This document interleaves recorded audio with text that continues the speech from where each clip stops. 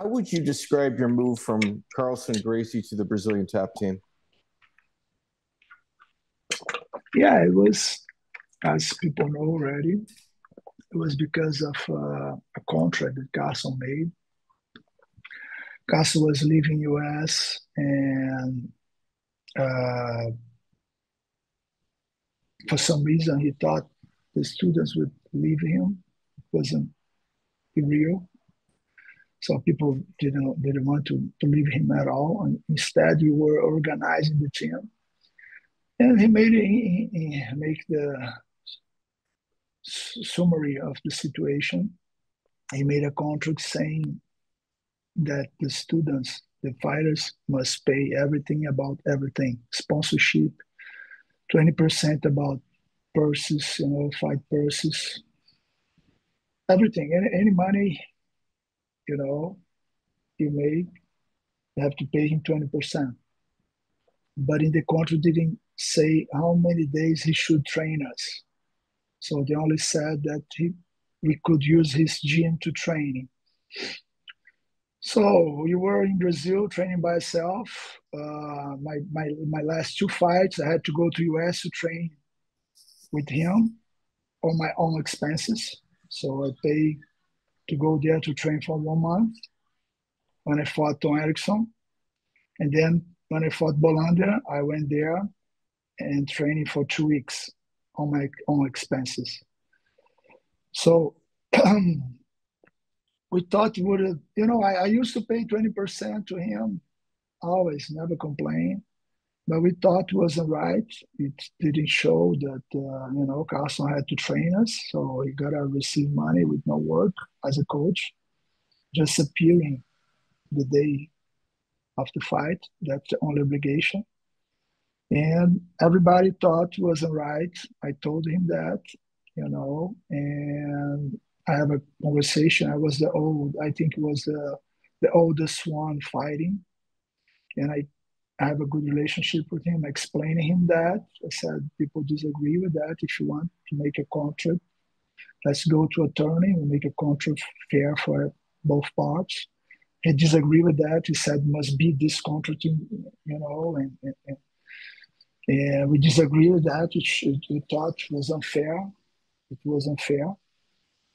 And then this time, the discussion, we were talking about this, a peer fight. They invite me to fight in UFC in Japan. And then look for him. And I told him, Carlson, look, let's go to Japan with me, no worries about training and everything. Just go to Japan, I pay you 20%, and then we'll return. We find this, we solve this problem with the contract. We got together for so long, it cannot be an issue between our relationship. And I said, no, I won't go. And I said, man, I have to go. I would like you to go with me. I said, I don't want to go. And then I went, by myself with my friends. And I won. And after the fight, the Japanese told me that Carlson released a note that I was excluded from his team.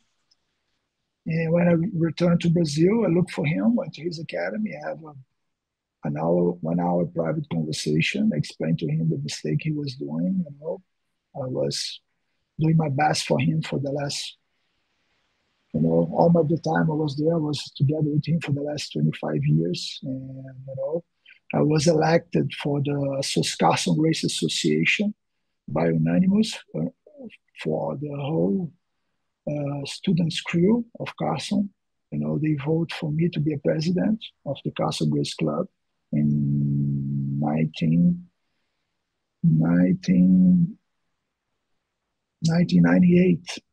We found a Carlson Gracie Club to organize the team, organize the academies. So it was the first association. I think it was the first one association among all others. And I thought at the beginning that was a misunderstanding that would pass, and Carlson step back, and realize that it was being so hard with the contract issue, and you could do something uh, like you want something professional, you want to do business, so you have to negotiate, right? So, but I call him sometimes after that. He said he keep this. He was keeping his decision, and I really thought at the time it was past. He gonna return to the reality and understand the mistake he was doing. And then one day I met him in the social meeting, and I went to shake his hand. He refused to shake my hand. And then from this day ahead, I kind of stopped asking him anything. I stopped calling him, and then I follow my way. And then after that, he put off the team, some of my friends. And then we went to train in my academy and keep training, more people coming, Minotauro coming, Minotauro coming, and, guys coming to train with me and my partners. I wouldn't refuse, I would say no, So if Carlson want to look at me and, still have a door open, it wasn't the end. But Carlson was talking a lot of bad things about me and my friends, and keep, bombing us, so talking a lot of things that coming from an old friend, for somebody that had a relationship, it hurts. But even that was was the finish. The finish was when I was about to fight Chuck Liddell. And then I knew that Carlson went there to offer him to train against me. And then this was the deadline, was the end for me. After that, didn't have any condition to have a deal.